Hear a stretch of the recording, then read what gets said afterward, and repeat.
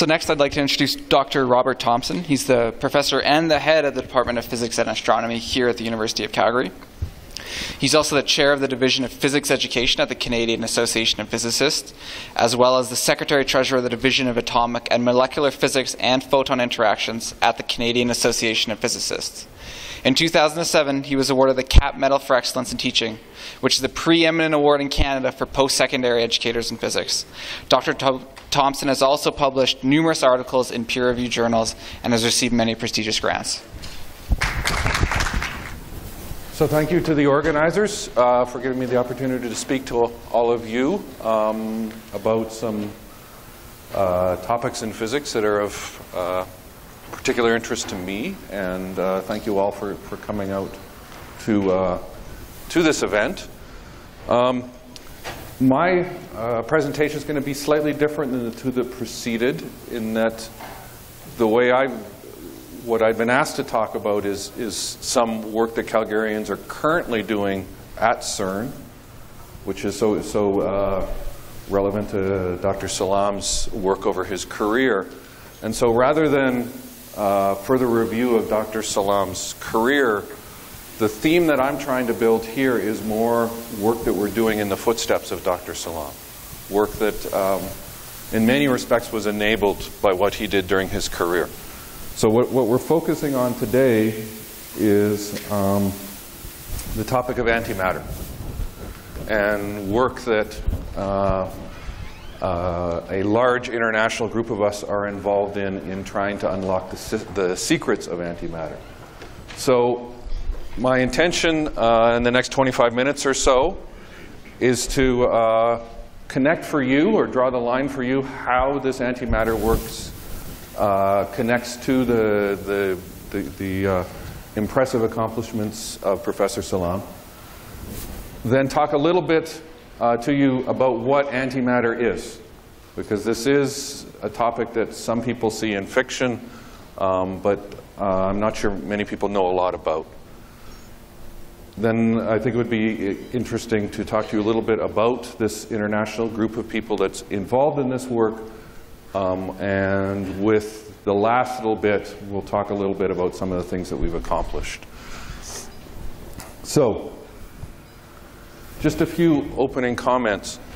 When you look at the record of Professor Salam, you're simply struck by the extent of what he did and what he accomplished over his career. Now, unfortunately, I never had the opportunity that Barry had to meet the individual. But as you read about and look at what he's done, it's surprising how many different ways it influences where we are now. Now, dividing it up into a couple areas, I'm not going to go into detail on any of this, but we can look at a wide range of different things that he developed around his scientific work, his scientific areas of study. And that's just a partial list of everything he accomplished. Or alternatively, you can look at the various initiatives he undertook as service to the scientific community. And if I could bring together some unifying themes that these lists give us, is first, he spent his career testing the very foundations and exploring the very foundations of physics. And second, on the service side, he put tremendous effort into internationalizing physics, internationalizing science. And fundamentally, these are two things that those of us working on these antimatter projects are continuing, are following in his footsteps. We really are trying to probe the very foundations and try to better understand the very foundations of physics, and thus the very foundations of science. But also, the scope of this type of work is such that individuals can't do it. And it's a matter, can't achieve it on their own. And it's a matter of bringing together large international teams to bring all the expertise that's needed to accomplish some of the things that we have.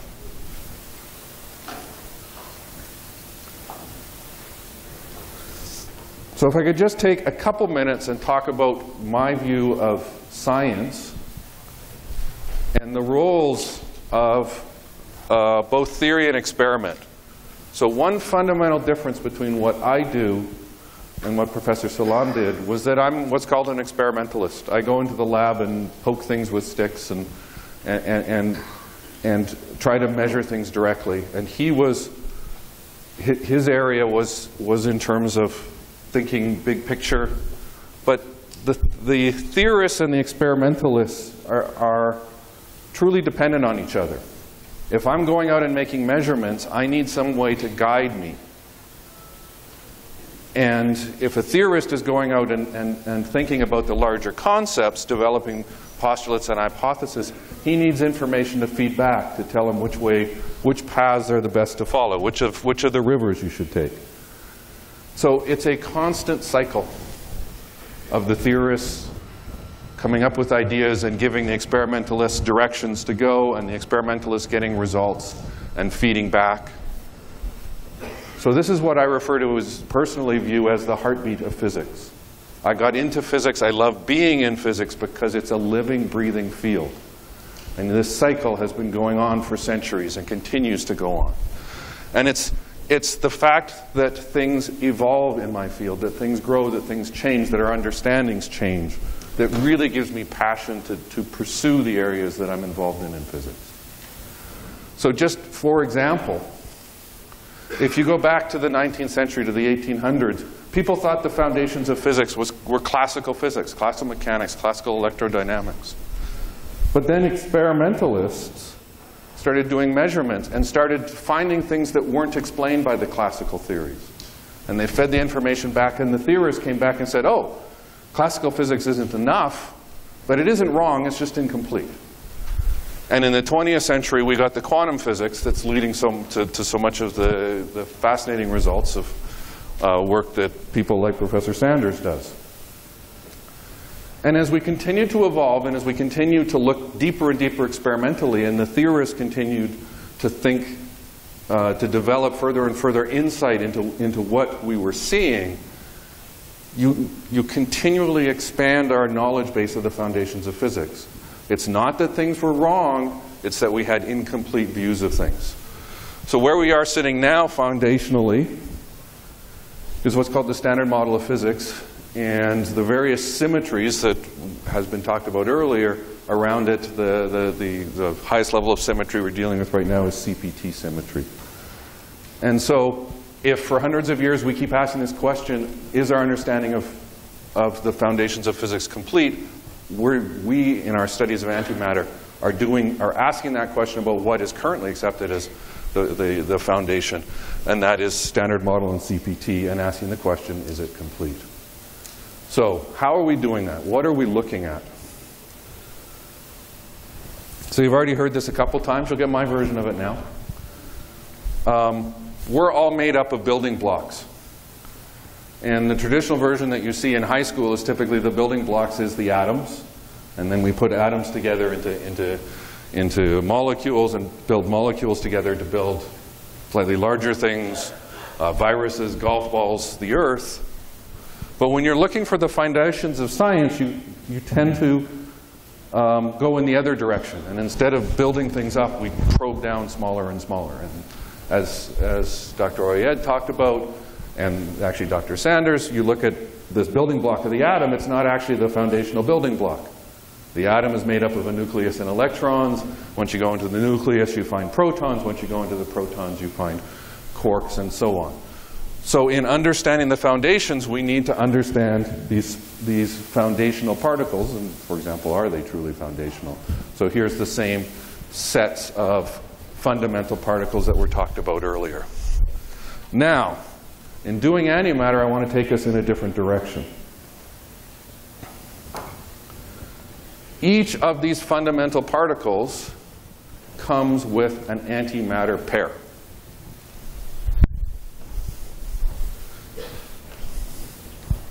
And coming back to the symmetry discussion that we've been hearing earlier, in a simplified or perhaps oversimplified view, you could look at the antiparticle pair of each of these fundamental particles as the mirror image.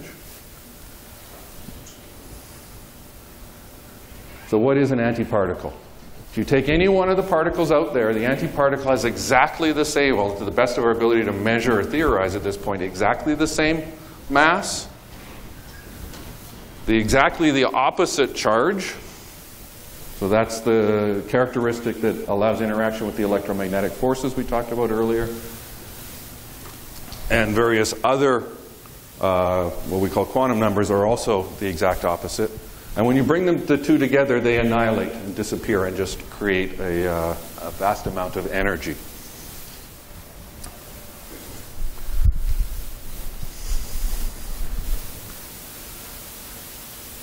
The evolution of the understanding of the existence of antimatter dates back approximately a century. So if we go back to the early 20th century, this is the point where we were doing the transition from classical physics to quantum physics, and to relativistic physics, actually. Albert Einstein came up with, from relativity, with this relationship between mass and energy.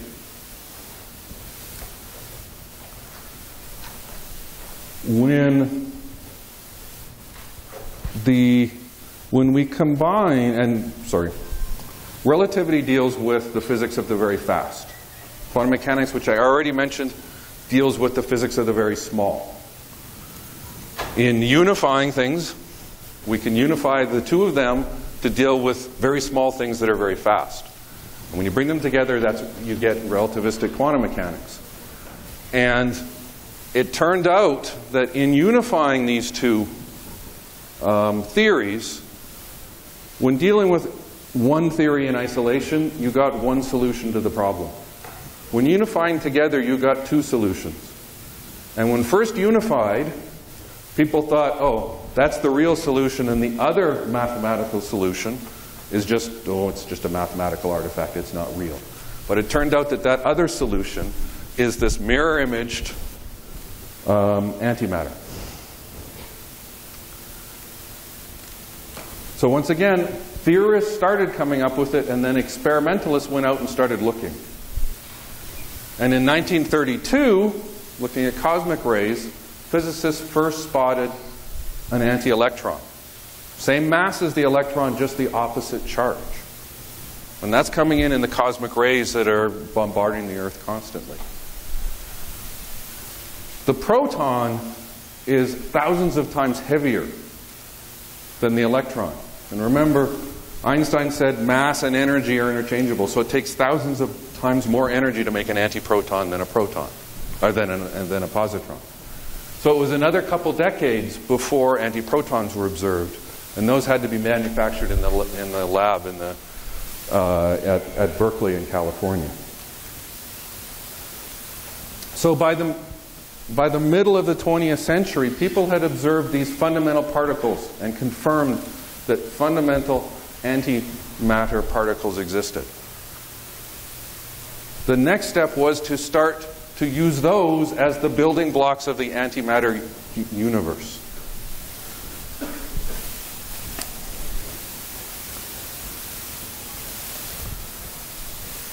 So for people that have gone through high school chemistry, high school physics, they've seen this thing. It's the periodic table of the elements. Take protons, take neutrons, take electrons, put them together, build all the atoms that we build everything around us out of. The most fundamental, the simplest of this is the hydrogen atom. It's made up of one proton and one electron. Our goal is to take the positrons and manufacture positrons, manufacture antiprotons, put them together, and start to study the antimatter version of the periodic table, the antiperiodic table. So one antiproton and one positron bound together would give you an antihydrogen or the simplest atomic antimatter. We're not alone in pursuing these questions. There are many different collaborations. These ones are all at CERN involved in this. The one we're involved in is called ALPHA. And we've had significant success in pursuing the manufacture and study of atomic antimatter. Okay, so why study antimatter? I mentioned earlier the very foundations of physics right now, at least of particle physics right now, is the combination of the Standard Model with what's called CPT symmetry. And these symmetry questions are something that was absolutely foundational to the work of Professor Salam. The problem that we find when we work with CPT symmetry is a fundamental contradiction.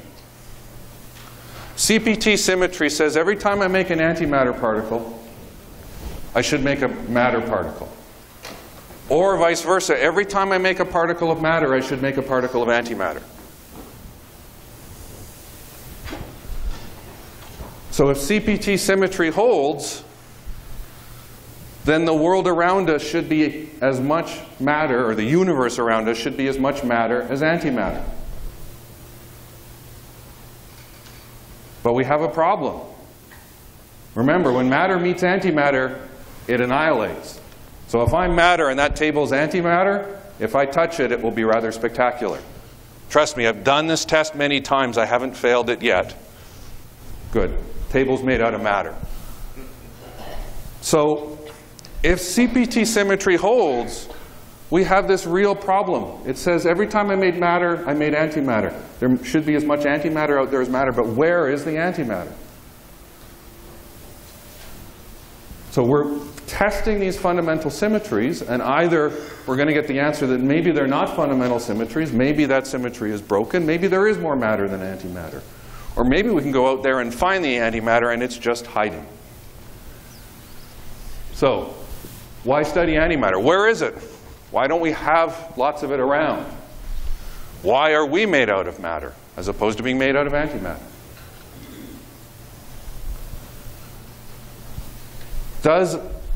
How does matter and antimatter interact?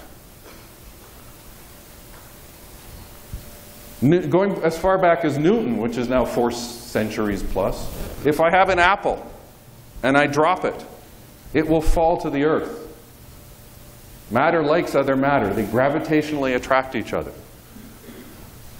If I took an anti-apple, holding it might be a bit spectacular, but I'll figure out I can do that, and I drop it on Earth,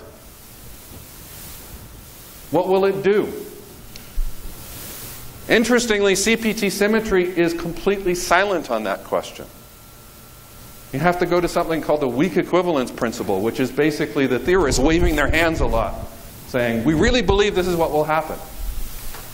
But do matter and antimatter attract each other? We're interested in asking that question.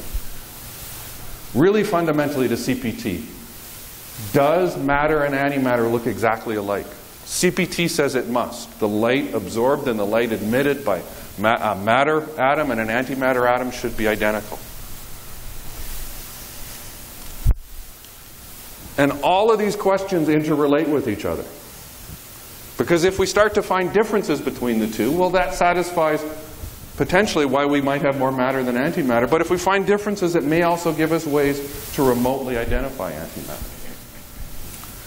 And then, of course, the interesting question is always, what can we do with it? For those of you that don't realize that antimatter is already being used in the world around us. If you've ever had a PET scan, it's a medical diagnostic scan, that's positron emission tomography. It's based on positrons. It's based on antimatter. It's being used in hospitals all around the world now. There's a group at CERN that's actually looking, it works in the same space we do, that's actually looking at using antimatter for cancer therapies. It's not in the hospitals yet, but people are investigating it. Okay, I've waved my hands enough. Real reason we want to make antimatter for anybody who's ever read science fiction or watched a Star Trek movie is to power our starships. Problem is, we can make antimatter now. We can make atomic antihydrogen. It would take us 2,000 or 3,000 years to make enough antimatter to heat your coffee this morning. So the rate we're making it right now we're going to be waiting a while for our starships. So quick summary on the historical side here. If you go back to the early 1900s, the first theory of antimatter arrived. By the middle of the century, we could detect it or make it in the lab. But to study it, all of these detections of antimatter, the antimatter is moving incredibly fast. It's moving relativistically fast. We need to be able to start manipulating it and to start holding it, storing it. So that's where we come in, the alpha collaboration. So alpha stands for Anti-Hydrogen Laser Physics Apparatus. Goal of alpha is to catch, store, or to make, store, and study anti-hydrogen. We're a group of about 40 scientists, 40 to 50 scientists. And the little red dots you see there are the home institutions for those 40 or 50 scientists. About 15 institutions that come together. About a third of it is Canadian. And up to about 10% of it is University of Calgary folks. So there's a photo of we've tested all matter human beings that are involved in the project. And there's some of the Calgary folks. Here's where we do it. That's our lab. You've heard it mentioned a couple times. I'll come back to it again in a second. This is our lab. It's outside Geneva, Switzerland, at the CERN Particle Physics Lab. This photo is actually out of date. To my eyes, that's an incredibly oversimplified apparatus. When we take the same photo, you can't even see the floor anymore. Don't worry, I'm not going to try to explain the entire apparatus to you. Here's the simplified version of the apparatus. It's complicated enough. It's made up of a device to catch antiprotons and a device to catch positrons, a technique to bring them together, make antihydrogen, catch antihydrogen, simplified. So here's the requirements for it, for the apparatus. And here's my list of the challenges of doing this experiment. So now if I flip between those two slides again, here's the challenges, and here's the apparatus. One of the interesting things about getting into this field is pretty well everything we wanted to do when we started, nobody done before.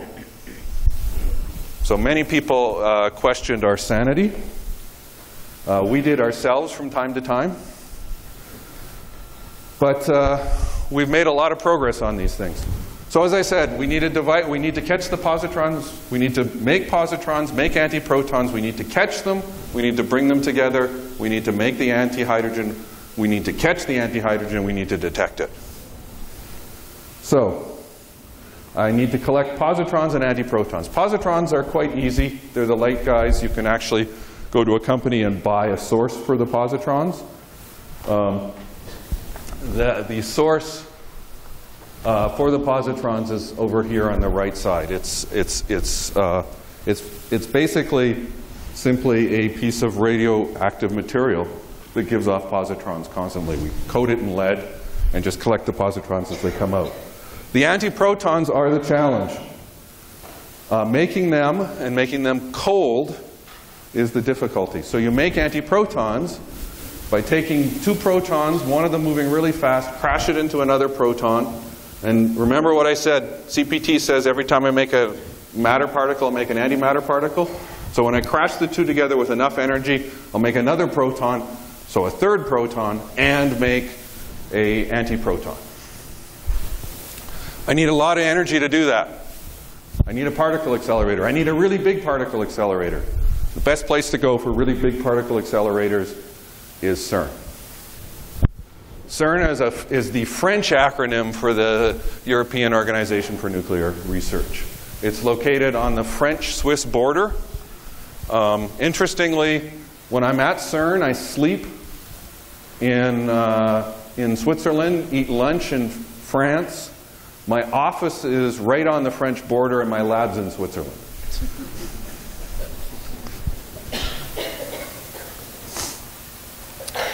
So this is a big overview. Dr. Oyed mentioned the work with the Large Hadron Collider to find the Higgs boson. That red loop there is the Large Hadron Collider. It takes particles, moves them really, really fast, and they zip back and forth between France and Switzerland even faster than I do when I'm working there. The small circle just on the lower right is where the CERN main site is. We don't use the big accelerator ring. We use the smaller accelerators that feed the big ring for our experiment. And that's where we do our work. When you collide the high energy proton with another proton, make a third proton and then an antiproton, because they're oppositely charged, they're easy to separate, but they're moving really, really fast. They're moving relativistically. So we need another device, which is called the antiproton decelerator, which is a particle accelerator, only I slam it in reverse. So instead of taking particles and speeding and making them faster and faster and faster, we make them slower and slower and slower to the point where we can catch them. So that's a photo of the antiproton decelerator facility. And the big photo here is the zone before we started to build the apparatus. Now, I have to do this work at CERN. CERN actually is big enough it has its own hotel. So when I'm at CERN, I live in the hotel here that's shown in the red circle. There's 3 hotel buildings. Well, CERN calls it a hotel. Everybody who works there calls it a hostel. So it's not exactly a high-end accommodation. Interestingly, my office and lab at CERN are those yellow circles. It's sort of the other side. It's about a 15-minute walk. Now, when I do that walk each way, at least twice, more likely 4 times a day, I have to follow that route, the yellow route shown there.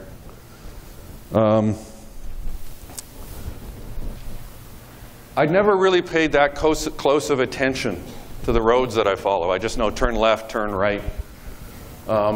When I started looking it up, I discovered I walk on Rue Feynman, Rue Rutherford, Rue Curie. I also discovered, I come out of the hotel, I turn left, I walk to the end of that road, and I turn left again onto the circled road there. And that road is Rue Abdus Salam.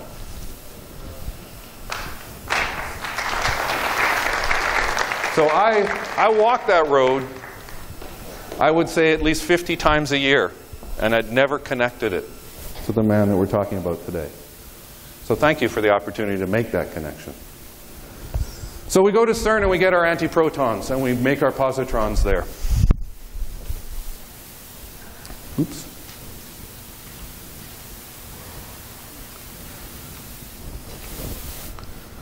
I need to make everything, or we need to make everything very, very cold.